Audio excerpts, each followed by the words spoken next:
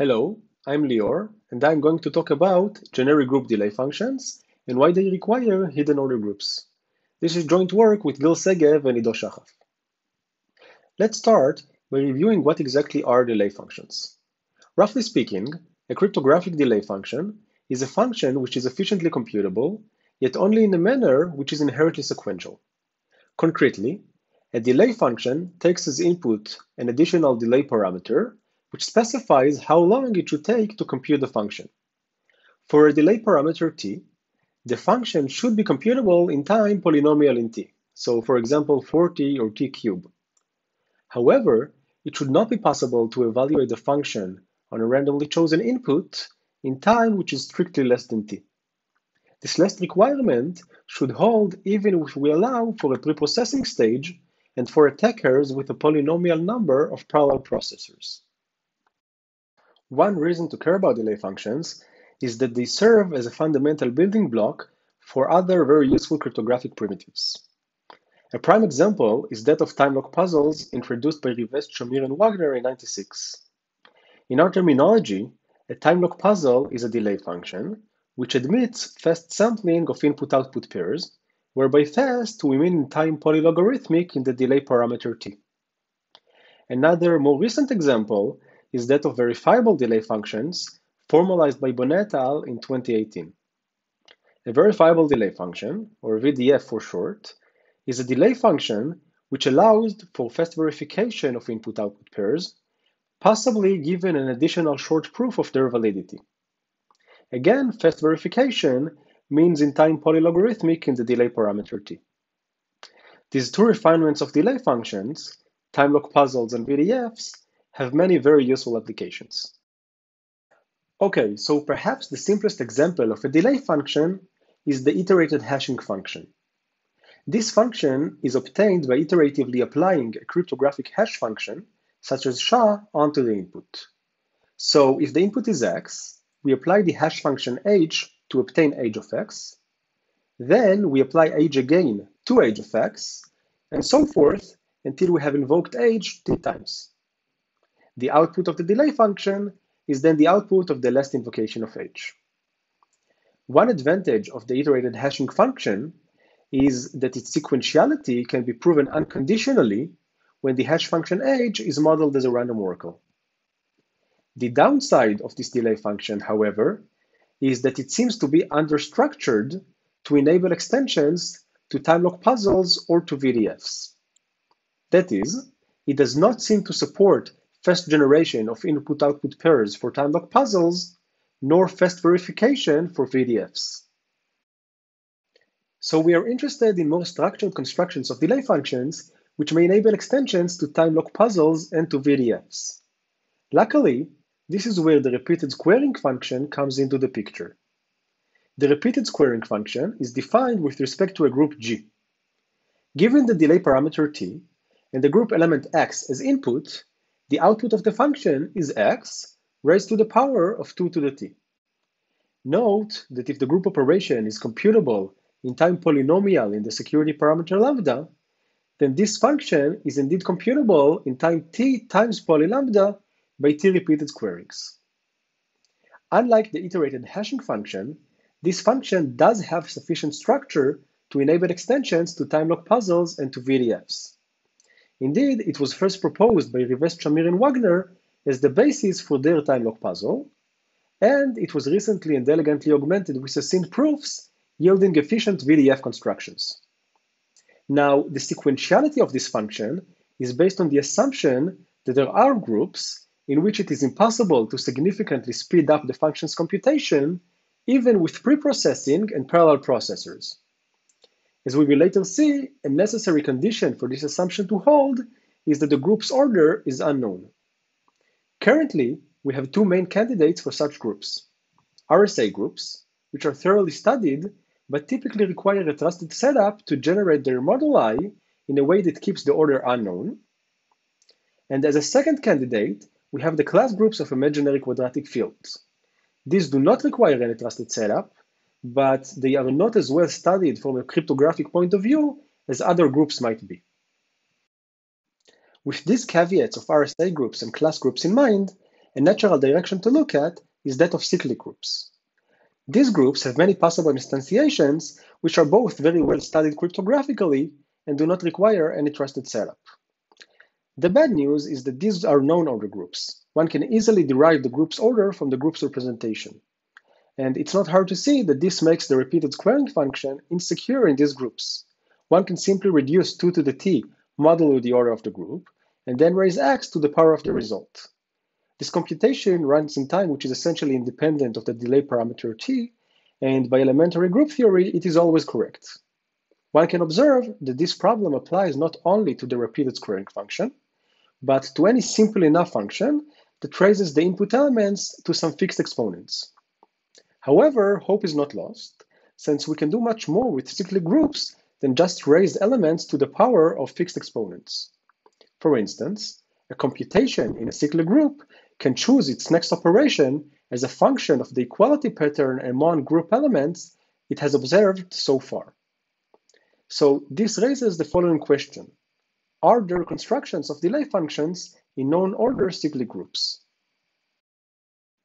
Our main contribution is answering this question negatively for the class of generic group delay functions.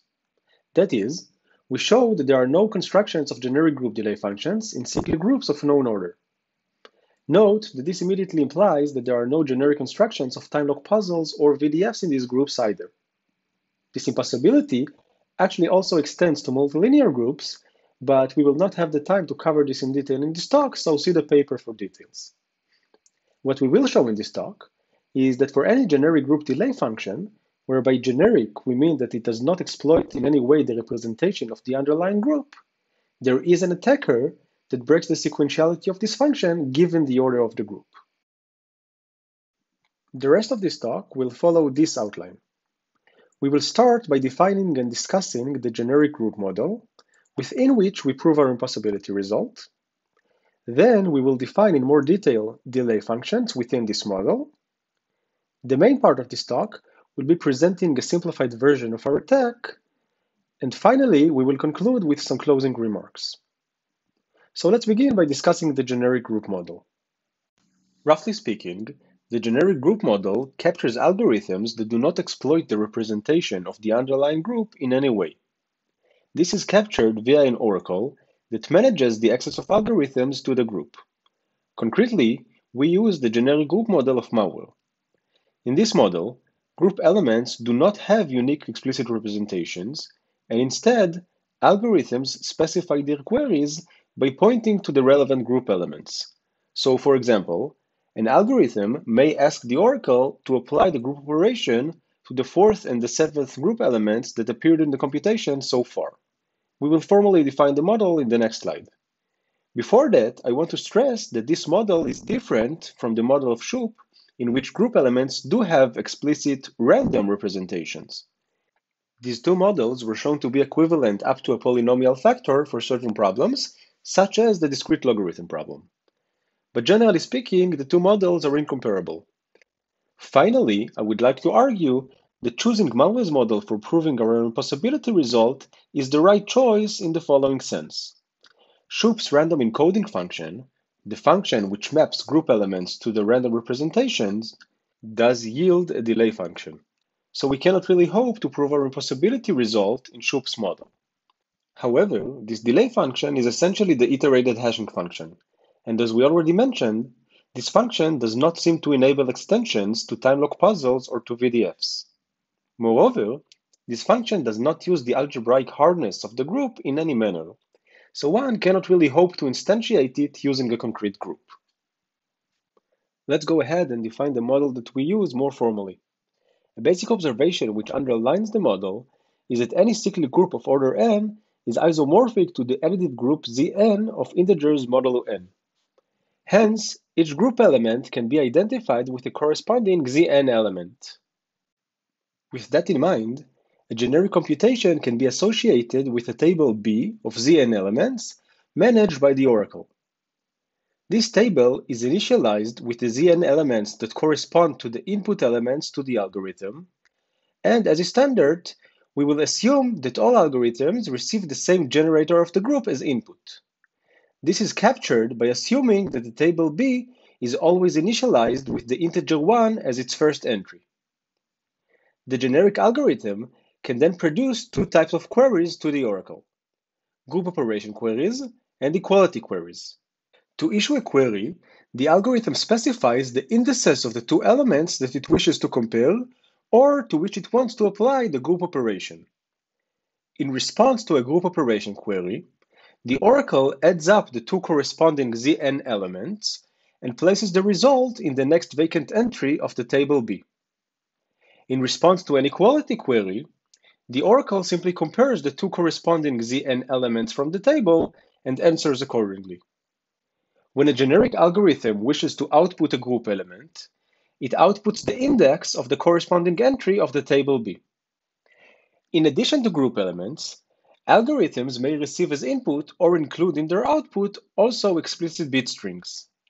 In our setting, for example, algorithms will always get the order n and the delay parameter t explicitly as input.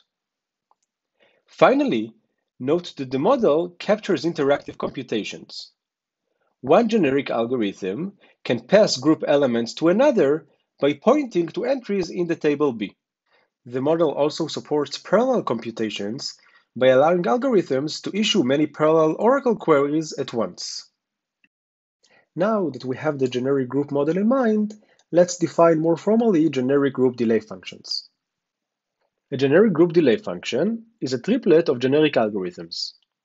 The setup algorithm takes in the group order n and the delay parameter t and samples public parameters pp to the function. The sample algorithm takes in n, t, and pp and samples an input x to the function.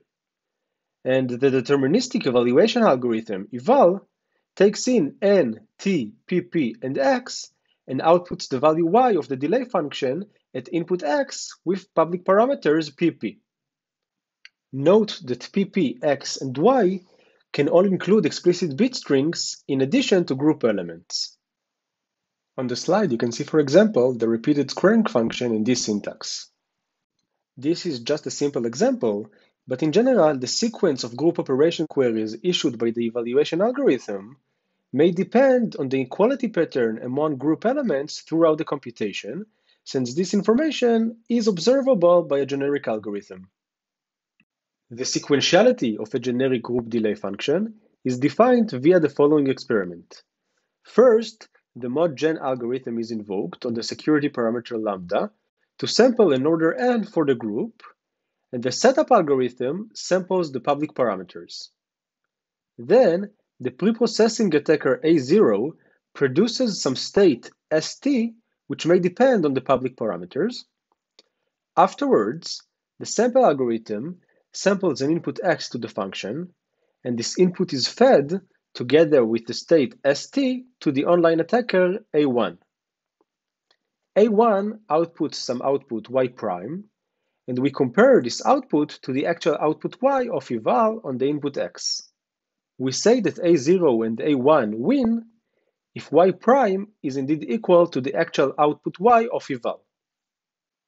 We say that the delay function is TP sequential if for every pair A0 and A1 of generic algorithms, such that A0 makes a polynomial number of queries, and A1 consists of at most P parallel processors, each of which making at most T sequential queries, the probability that A0 and A1 win in the experiment is negligible in the security parameter lambda. We can now move on to present our attack against any generic group delay function in groups of known order. I should stress that this is a simplified version of the attack, but it captures the gist of it. In any case, I will point out the simplifying assumptions that we make here, but do not make in our full-fledged attack. So, with the definition of generic group delay functions in mind, our result is the following. Let df be a delay function such that the public parameters include kpp group elements, the input of the function includes k-in group elements, and the output of the function includes k-out group elements, and let q be the number of equality queries issued by the evaluation algorithm eval. Then, we will show an attack which correctly computes the function on every input with probability 1, while using kpp plus k-in times max k out and q parallel processors, each of which issuing roughly kpp plus k in sequential queries. Our attacker will not require any preprocessing stage, and you can see, for example, what this means for the repeated squaring function. But for any function which admits a time lock puzzle or a VDF construction, our attacker's number of sequential queries is essentially independent of t. This is true since this number is linear in kpp plus k in, and fast generation or verification means that kpp plus k in needs to be at most polylogarithmic in t. To gain some intuition, let's start with a very simplified warm-up. Consider what happens when the attacker gets not only Oracle access to the table B of Zn elements, but also the Zn elements themselves explicitly. So here we have a simple evaluation algorithm, and an attacker A that gets implicit access to x1 and x2, but also the corresponding Zn values 15 and 8. The attack in this case is simply to emulate locally the execution of eval. Knowing the explicit Zn values of x1 and x2 allows the attacker A to hold the local copy of the table B, to update it according to the code of eval, and finally to compute the Zn value corresponding to the output without any Oracle queries. So are we done? Not quite. Recall that outputting a group element in the generic group model means putting the corresponding Zn element in some entry of the table B and outputting a pointer to this entry. But since the first entry of the table is 1, the attacker A can put any Zn element in the table with roughly log n group operation queries. If n is at most exponential in the security parameter lambda, this means that the attacker makes roughly lambda sequential queries. As a first step towards the actual attack, consider the case where the attacker gets only implicit access to the group element, but the eval algorithm does not make any equality queries. In this case, what an attacker can do is to locally run a symbolic emulation of eval. The emulation replaces each group element with a formal variable. In the example on the slide, these are the formal variables capital X1 and X2. Group operation queries are replaced with polynomial addition model when. Again, you can see that on the slide. Finally, the output is obtained as a polynomial in these formal variables. So after the emulation, the attacker holds a description of the output as a polynomial in the input elements. What is left is placing in the table B the result of evaluating this polynomial at the input elements. In the example on the slide, we can do this using two group operation queries. We first add x1 to itself to put 2x1 in the table, and then add the result to x2. More generally, given a k-variate linear polynomial f and indirect Oracle access to k Zn elements x1 through xk, a generic algorithm can evaluate f on x1 through xk using roughly log n plus log k group operation queries. This is done by first evaluating each monomial separately, which can be done using roughly log n queries, since a monomial here is simply a Zn element times a formal variable, and we can do this in parallel with one processor per monomial. Then, we need to sum up all of the evaluated monomials, which can be done with log k sequential queries using k parallel processors. In our case, the number of group elements, and hence of formal variables, is kpp plus k in, yielding a total of about log n plus log kpp plus k in sequential queries, which, as we said, is essentially independent of t. The main challenge that remains is how to answer equality queries in the polynomial-based emulation. To give you a sense of why this might be difficult, consider two possible naive solutions. The first is simply to reply to an equality query affirmatively if and only if the two associated polynomials are identical. However, it might be the case that the elements being compared are actually equal as Zn elements, even though they are distinct as formal polynomials in the input elements. In this case, the emulation will deviate from eval, and the computed output will not be the correct one. A second approach might be to guess which of the equality queries should be affirmatively answered. This might work if the number of equality queries is small, but we want to handle evaluation algorithms that issue any polynomial number of equality queries.